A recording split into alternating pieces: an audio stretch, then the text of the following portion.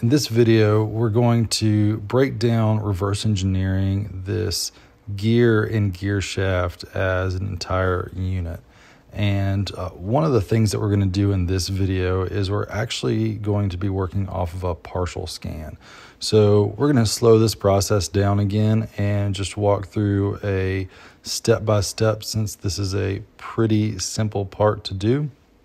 And you'll notice that we have one large portion of the sections of these gears missing on this part. However, since there's a repeating surface, we have plenty of geometry here to make our part nice and accurate. So the first thing that we're going to do is we're going to go ahead and create a few primitives on our part. We're going to define our center axis based off of that large portion of the shaft. And then we're going to go ahead and build a reference plane at the bottom portion of this part. And finally, we'll go ahead and try and get one more axis in here if we can. We don't have a lot of geometry to work with here, but we'll go ahead and just do a mesh selection and see what we can pull in. And it looks like we're going to need to get a little bit more geometry to define that cylinder axis. So we'll go ahead and just brush select a little bit more data. And it looks like we've got a good enough axis, at least for indexing this part in our alignment system. So now we'll go ahead and just create that last piece of geometry, move over to our alignment tab and select our center axis, then our bottom plane, and then that secondary axis as our indexing point. And go ahead and move this part inside of SolidWorks with the Align Mesh tool. So now you can see we've got our part aligned to our front, top, and right planes. So we'll go ahead and start sketching out some basic components of this part. And the first thing that we'll go ahead and do is our shaft. But we'll first just go ahead and look around the part a little bit, get an idea of what it is we want to build out and order. And we'll pick on the shaft first, then we'll move down into the gear itself, and then we'll go ahead and worry about the small features at the top of the part. So we create a cross section through that shaft and highlight that circle to create the diameter of the shaft itself. We lock it into the coordinate system, and this is the point in this full process of reverse engineering the pump housing where we're going to start putting some precision in. So we go ahead and change that diameter to 0.5 inches, and we notice that that's just a little bit oversized. So we're going to go ahead and bring it down to 0.495, which will help in our entire assembly to give a little bit of clearance. And we know now that for the pump itself, we're going to want to make those 1/2 inch diameter bores. So now we can move on to just extending out the shaft for its entire length. And we're going to leave it at 3.855 inches, adjust it. And that seems to be a little short, so we'll go ahead and put it at 3.86, and we will call that shaft completed. So now we can move on to the gear section, and for this part, to get as much accuracy as possible, we'll go ahead and create some stacked sections here. And these stacked sections are just going to give us multiple cross sections through the same profile, so we can see any sort of deviation. And that becomes really important for us here when we choose which one of these profiles we're going to reverse engineer off of. So to get started with that, we'll first create a circle that goes all the way around the outside of our gear. And we'll just double check on a few of these positions to make sure that everything's lining up properly and we have our axis in the correct position. And now we're just going to look and see which one of these profiles we want to use for reverse engineering the basic shape of this gear. So we're going to go ahead and pick this one. It seems to be the cleanest throughout all of those cross sections. And we'll simply just start putting our geometry into place.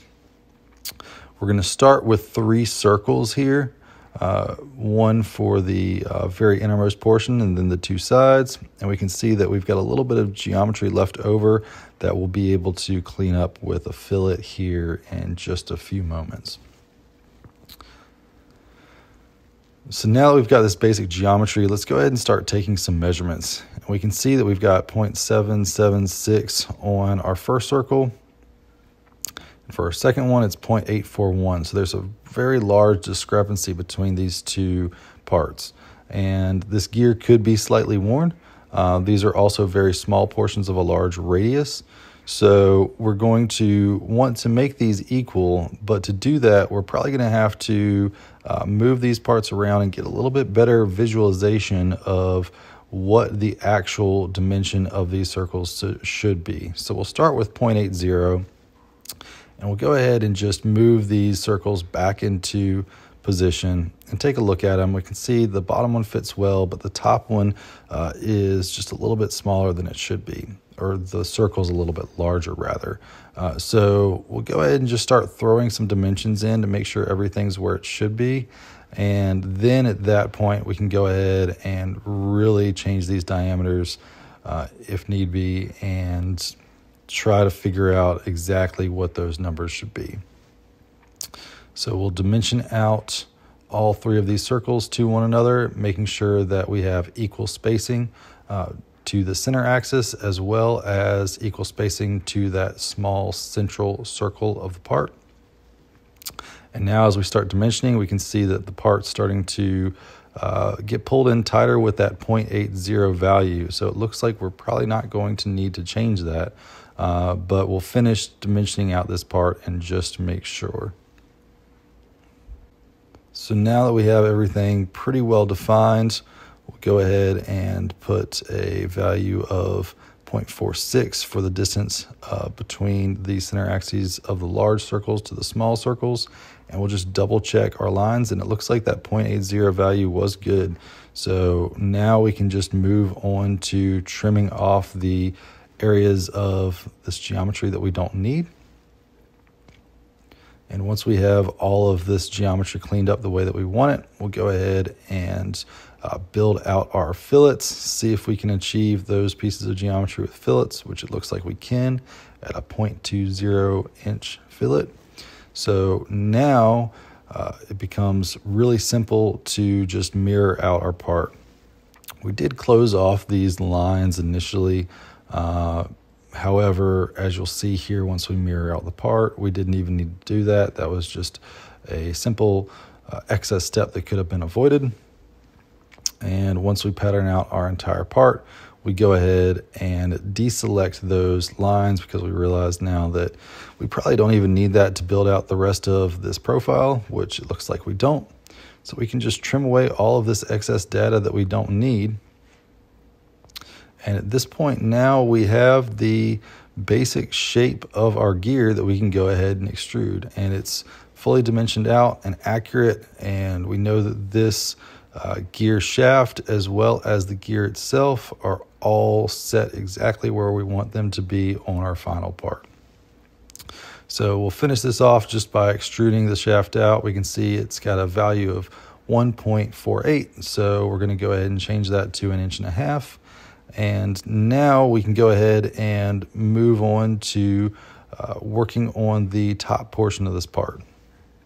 So to do that, we already have our planes set up, and we can simply just come in and start pulling out the cross sections of our planes and start dimensioning out that large cut at the top of this shaft. So to do that, we'll just build out a plane that's central through the axis of our part, get that cross section, and for this part it's going to be our top plane, and we can just fit in the basic sketch entities that we need with that circle and then 2 lines.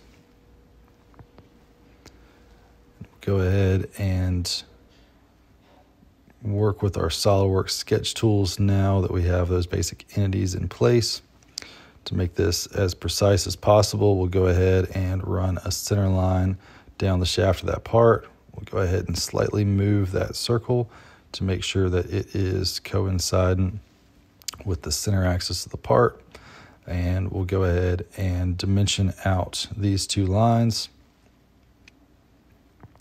putting them at exact distances from our center line, because now we're starting to implement the precision into these parts and not just doing our rough drafting. So at this point, we can simply just trim everything out together and go ahead and use our extrude cut tool to extrude this cut out of our shaft. And we'll use a mid selection to make that happen as easily as possible.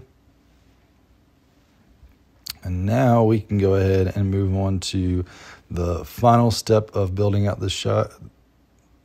Now we can go ahead and move on to the final step in building out this gear and shaft, which is cutting out this small groove at the top portion of our part.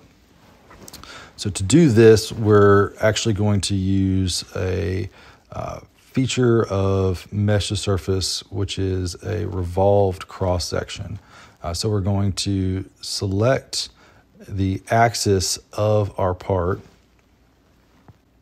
And now that we have that axis selected, we have the option inside of our cross-section tool to rotate our sections around the axis of the part instead of through a plane, which gives us a really nice, clean, accurate profile to work off of, because we're taking multiple sections of a part that has some wear and damage to it. So we can see all of those sections are stacked up on that top groove portion. So we can go ahead back to our top plane and sketch out that profile for our revolve. So we'll start again with our Fit Sketch Entities tool.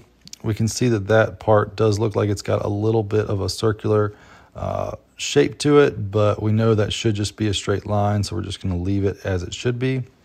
We've got our three main angles here.